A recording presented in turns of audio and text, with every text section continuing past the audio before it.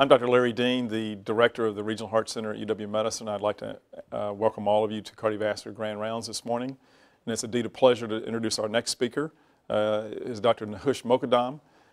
Dr. Mokadam is an assistant professor of surgery in the School of Medicine at the University of Washington. And he is the surgical director of our heart transplant and mechanical circulatory support group at the University of Washington Medical Center. And the topic of his presentation this morning is current status of ventricular assist devices for chronic heart failure. Dr. Mokadam.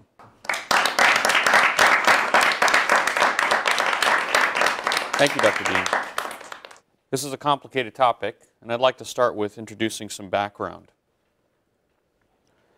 The epidemiology of heart failure is complicated. There are more than 1 million hospital discharges in 2003 with a primary diagnosis of heart failure. An additional 2 million people, for a total of 3 million people, were discharged in 2003 with a diagnosis of heart failure within their admission. In 2006, statistics indicate that $15.4 billion were spent on heart failure care. It's estimated that up to 500,000 people currently have refractory advanced heart failure in the United States, with an estimated survival of less than 1 year, a 1-year survival of less than 50%. Heart transplantation has remained the gold standard for the care of these patients.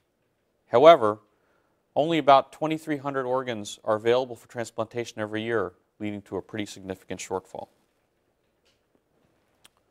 When we examine the heart transplant statistics at the University of Washington, we've had an excellent track record. Looking at this graph, the black line represents the survival of heart transplantations across the country over the last 10 years. Our statistics are superior for transplantation, and you can see the green line is our most recent patient group, demonstrating a survival of nearly 80% at 7.5 years, compared to the national statistic, which is about 65%. And although this is excellent, and we're proud of these results, there is still a shortfall. This is nationwide and, in fact, worldwide. The number of transplants in the world have been going down, and the incidence of transplants per patient population has been going down. And these are our patients. This is what cardiomyopathy looks like. These are two views of an echocardiogram with a gentleman with cardiomyopathy. The heart is enlarged, it's not beating well, and therefore not providing adequate blood flow to this patient. Pathophysiology of heart failure is awfully complex. This is a diagram that demonstrates all of the factors that are in play for heart failure patients. Medical therapy continues to improve. There are many things that we can do to alter the milieu of the patient with heart failure. Where I come in, or where folks like me come in, is at the end. And for the purposes of this talk, I'm just going to skip to the end, because we could talk for hours on the management of patients with heart failure, but what I'm here to talk about is what we do at the very end of the day.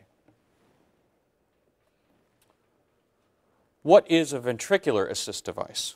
Well, this is a mechanical device that supports ventricular function by removing blood from one cardiac chamber and propelling it forward by a variety of different mechanisms. It can be used for right-sided heart failure or left-sided heart failure. It can be considered temporary, or what we call permanent. And it can be used in a variety of clinical situations. VADs, what we call ventricular assist devices, are generally used for 4 principal functions. They can be used for what we call a bridge to reevaluation. Let's see if we can reevaluate this patient after we control a set of unpredictable circumstances. Let's see if we can recover this patient who has a temporary or at least short-term cause for their heart failure. We can say that we plan on transplanting this patient, but we're not going to get them there unless we place this ventricular assist device. Or we can use it for what we call destination therapy or permanent VAD support, meaning this patient's not a transplant candidate, but still has refractory heart failure that's limiting their life. The criteria for mechanical support, or for VADs, was actually developed in the 70s, and it turns out that our criteria haven't changed much in the last 30 years. Basically, we use ventricular assist devices for a failing heart. Now, it turns out that we have a lot of other tricks in our bag that can extend these people's lives to the point where they need a VAD. But early on, and even now, low cardiac index, which means how well the heart's pumping, high filling pressures, meaning the heart's getting backed up with blood, or the lungs are getting backed up with blood, the kidneys are failing, the blood pressure's low, requirement to need special drugs to keep the heart going called inotropes. If these things are happening, we need to be considering a VAD. There are, of course, patients who aren't VAD candidates, unfortunately, and those are the ones that have major irreversible neurologic changes like a big stroke, or have severe liver disease, either as a result of or independent of their heart failure. Other organs that have dysfunction that is not reversible, except possibly the kidneys. Significant changes in the heart, like shunts, if they have active infections, if they have high ventilatory requirements, if they're morbidly obese, pregnant, or have had a heart transplant, and most importantly, in some cases, whether or not they have the psychosocial network to support them through their heart failure care. I'd like to run through several types of VADs that we use to illustrate some of the points on when we use them and how we use them. The centrifugal pump was the first VAD, really. It's the same pump that we use in cardiopulmonary bypass circuits to do open heart surgery every day. Unfortunately, these pumps are quirky. They're sensitive to air and outflow resistance, and they don't typically work very well or for very long. But they're versatile. We can use them on the right side, the left side, or if necessary, on both sides. These can be managed with patients with chests that we have to leave open temporarily to support them. It's most commonly used in patients who, after heart surgery, their heart fails, and we can support them temporarily. The centrifugal pump concept was extended to a percutaneous approach that's called the tandem heart. And it's done either by inserting a wire into the artery and vein or by cutting down upon this artery and vein and extending catheters through the artery and vein into the great vessels and into the heart. This can provide up to 4 liters of flow a minute, which is nearly adequate blood flow for most individuals, as normal is 5 liters per minute. It can be left in for days to weeks and can also be used for high-risk percutaneous interventions, which is actually where we use it most commonly. We have used it for cardiogenic shock or decompensated heart failure and is very effective for short-term support. Newer technology exists called the Abiomed Impella, which is a percutaneous transaortic VAD. That means this VAD goes in through the aorta, as you can see in this video, crosses the aortic valve, pulls blood out of the left ventricle, and pumps blood into the aorta. This is available in 2.5 and 5 liter devices. Currently in the United States, only the 2.5 liter device is approved. But worldwide, more than 1,100 implants have been performed. This is a temporary device also, lasts days to weeks, and most recently was approved in the United States in June of 2008. The Abiomed AB5000 is what we call a paracorporeal device. That means it sits outside the body and is connected to the heart. This is also used for more temporary support, ideally less than 30 days, but is very versatile and very easy to use. It can be used for both sides, right, left, and can be used most commonly for a bridge to recovery, and less commonly, at least in our experience, as a bridge to transplant. This device works extraordinarily well, and in many cases is a workhorse for our care. The HeartMate XVE and its immediate predecessors was really the workhorse of the LVAD industry for the last 10 years. This device really set the standard for all devices to follow. It has textured surfaces which minimize thromboembolic events called strokes and requires little anticoagulation therapy. It can support up to 10 liters a minute, twice a normal cardiac output, but has tissue valves obtained from pigs that are subject to degradation. It requires a large body size because it's a large pump and lasts up to about 2 years. And in fact is the only device in the United States that's FDA approved for destination therapy. The Thoratec iVAD is another pump that we use frequently. It's similar to the Abiomed AB5000 in that it's a very versatile pump with biventricular support, but it can be implanted and left in permanently in the body, and therefore is even more useful in certain circumstances. It can also be used as a bridge to recovery or a bridge to transplant. The HeartMate 2 has received a lot of attention in both the lay press and in medical literature over the last couple of years. This is called an axial flow pump. That means that the blood comes in one side of the device, goes through the device, and comes out the other side of the device. It does require blood thinning, anticoagulation, and can also support up to 10 liters per minute. There is a theory that the placement of this device on the left side can make the right ventricular function worse. This device is currently approved for bridge to transplantation therapy by the FDA, and the trial for destination therapy is nearing completion. Another device is called the Ventricular Assist. This has received approval in Europe and in Australia, and the pivotal trial for both bridge to transplantation and destination therapy is underway in the United States. More than 400 implants have been done worldwide, and we performed our first implant at the University of Washington in January of 2009. As you can see, this device is also pretty small and is what we call a third generation device, as it has blood lubricated, partially magnetic levitation technology.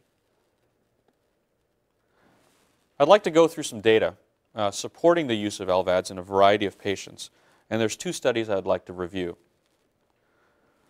The first was published in 2007 in the New England Journal of Medicine, called The Use of a Continuous Flow Device in Patients Awaiting Heart Transplantation. This was the result of the HeartMate 2 pivotal trial that led to its approval. What was found that by using this device is that patients who were supported by this device, 75% of the time, underwent heart transplantation or had ongoing support at 6 months at a time. In less than 6 months, only 19% of patients passed away, compared to what we would expect in this patient population is greater than 50%. And even after transplantation, 94% of patients were alive.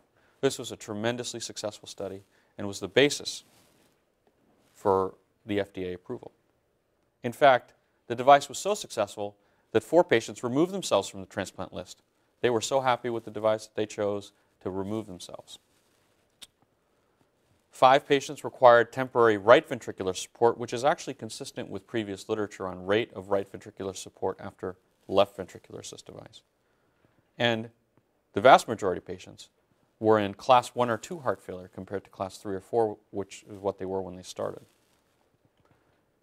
Their quality of life questionnaire also revealed a dramatic improvement. I'd also like to talk about destination therapy. This is based on what's called the REMATCH trial. A REMATCH is an acronym for the Randomized Evaluation of Mechanical Assistance for the Treatment of Congestive Heart Failure. This trial was a cooperative agreement with the company Thoratec, the NIH, and Columbia University, and was a multi-center trial that enrolled 129 patients. Patients were randomized to either optimal medical therapy of the time or getting the HeartMate VE, which is the XVE predecessor, LVAD.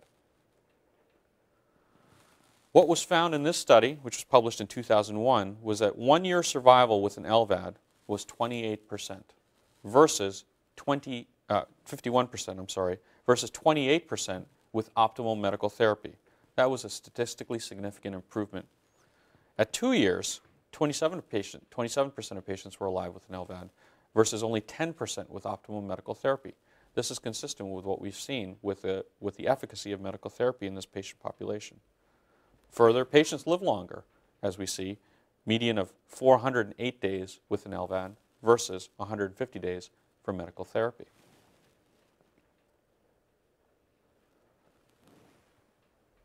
REMATCH trial was a proof of concept. VADs have gotten better, but medical therapy has also gotten better, and ongoing trials continue to reevaluate it. Currently, Medicare requires Joint Commission disease-specific certification for a center to be able to perform destination therapy. In fact, HeartMate 2, in its ongoing destination therapy trial, has outstanding results, and in fact, what had previously been a randomized trial is now no longer randomized and is just evaluating the efficacy of the HeartMate 2. Other trials are expected to follow suit, as this has been a resounding success. But LVADs are not so simple. There are complications. There are bleeding complications. This is open heart surgery and major surgery. And it's particularly problematic in patients who are undergoing transplantation because every time we give a transfusion to a pre-transplant patient, it decreases their likelihood of receiving a matched organ. Right heart failure does occur in 10 to 20% of patients. There are events such as strokes and can occur in up to 30% of patients, though this seems to be getting better with newer generation devices. Infection can be a problem. This is a foreign body implanted in the body and has a drive line piercing through the skin to batteries and controllers. And that can lead to infection in up to 30 to 40% of patients. And of course, the heart transplantation operation becomes technically more difficult, as it's now a reoperation and has a device to remove along with the patient's native heart. Well, at the University of Washington, in over 10 years, we've performed more than 145 VADs. 109 of them were as a bridge to transplant. These data are now about 6 months old. We had a greater than 90% 30-day survival, and 88% of our patients survived to transplant or had ongoing support at 6 months, compared to the national recent publication of 75% in the HeartMate 2 study. Again, a statistically significant improvement. When we examined our patients to see how they did after transplantation, they in fact did extraordinarily well. And you can see that at 30 days, 1 year, 5 years, and 10 years, our survival was 60% after transplantation. That can be compared to the national transplantation statistics of 50% at 10 years. Again, superior. And we are quite proud of those results. This is not a solo project. This was a multidisciplinary care team.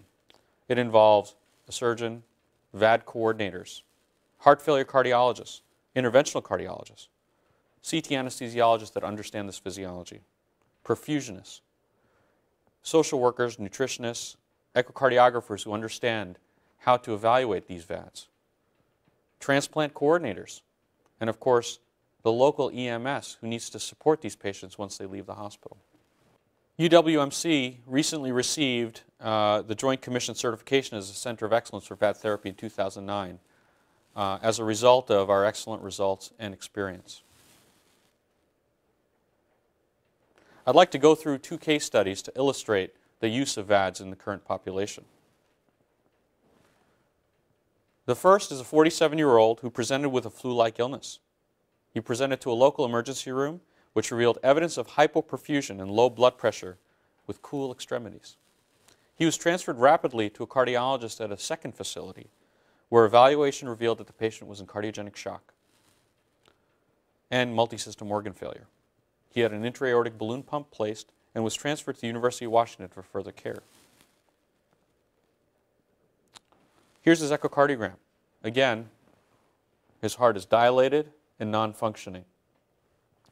The right ventricle is also dilated and non-functioning. This patient was an extremis. I took him immediately to the operating room from our own emergency room and placed an Abiomed AB5000. As I previously described, this is a paracorporeal device. I fortunately was able to use just a left ventricular assist device in this patient and supported him with it.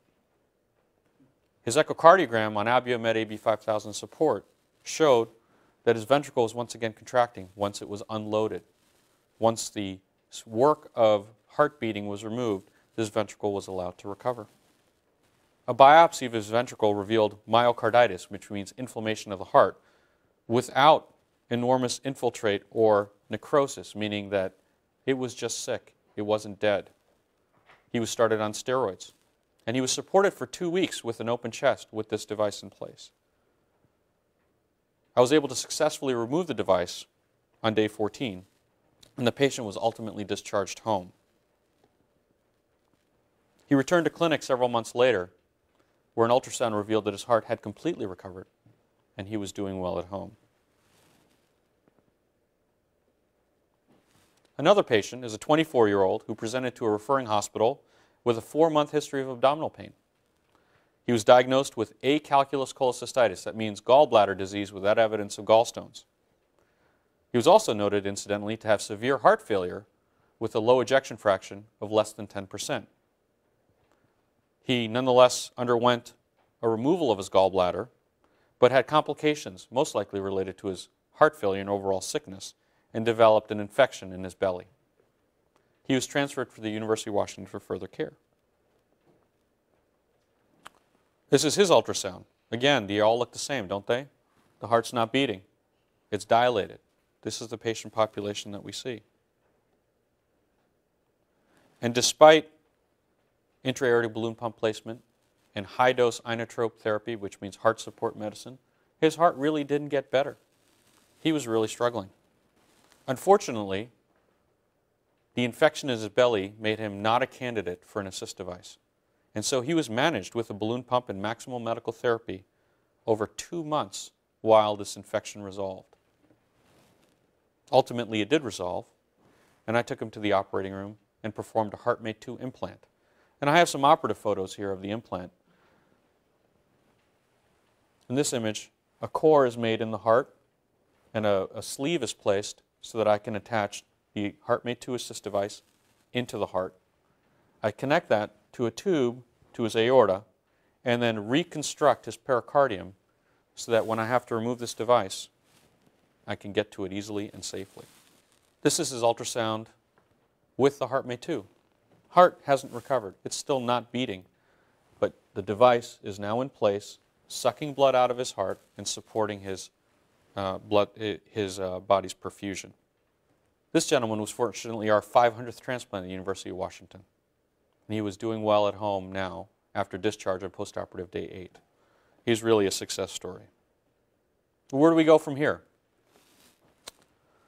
The heart wears a miniature implantable LVAD. It's blood lubricated and is under U.S. feasibility trials. You can imagine the appeal of a small device like this.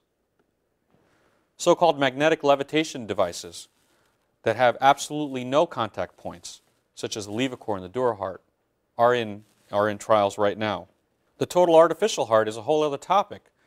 This technology hasn't really progressed over the last 30 to 40 years, but we hope will make some strides as newer devices come out. What about biologic VADs?